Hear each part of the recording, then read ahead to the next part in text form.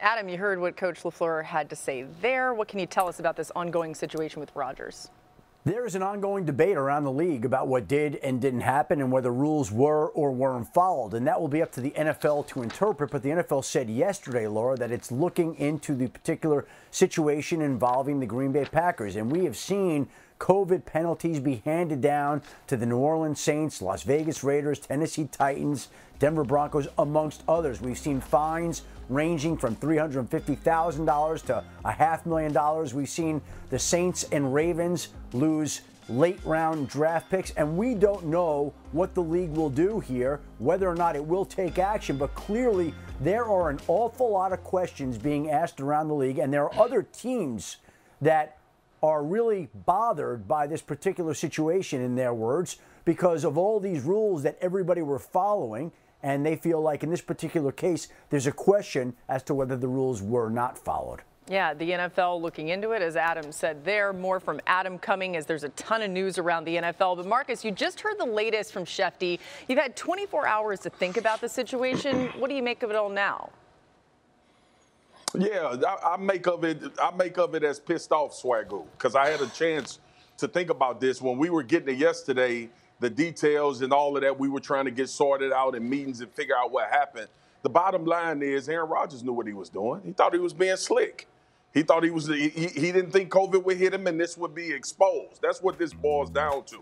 Dan talked about the availability for your teammates and all of that. He knew that coming into the season. He knew if he wasn't vaccinated, that he couldn't be available if he came down with COVID-19. But it's the slick talk. And the thing that pissed me off more than anything is we all went crazy when Aaron Rodgers did that opening interview for the season and airing out dirty laundry. And now we sit here today with him making misleading statements and trying to fool people. So I point to that. And the reason why I point to that is because sometimes when the slick talk is happening, we need to pay attention to the meaning of it as opposed to what's being said. So bottom line is this.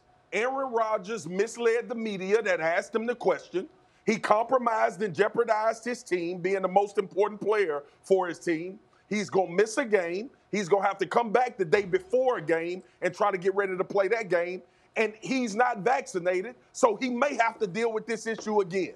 All of the misleading led to us knowing what the situation is in Green Bay. Is this all on Aaron Rodgers, though? That really is the answer that I want. Is it all on Aaron Rodgers? Because if you go back to the summertime and you think about what the NFL said, they said, whatever you got going on right now and you want us to sign off on it, we're not signing off on it because that's not part of our protocol. We don't see that as being vaccinated, okay?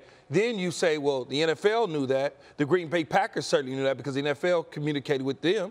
And then Aaron Rodgers knew that because he's part of the Green Bay Packers. So you got all three as a corporate, as far as I'm concerned, involved in this situation. So when you look at it, it's completely reckless. It just really is. And the reason that I become a little heated and animated about it is because you got to think about everything else. You got to think about when you were covering college football, when all of a sudden a little bit of it was lifted and we saw people going crazy. What did we say? They're running around with no mask on. They're not vaccinated, or they're out of their mind. This is reckless behavior.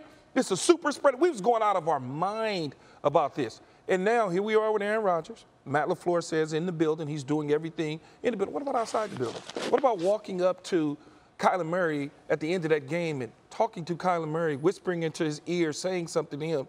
Right there, you putting him in a position to be infected now. I mean, it's pretty wild and crazy to me, and it's reckless. Thanks for watching ESPN on YouTube. For live streaming sports and premium content, subscribe to ESPN+.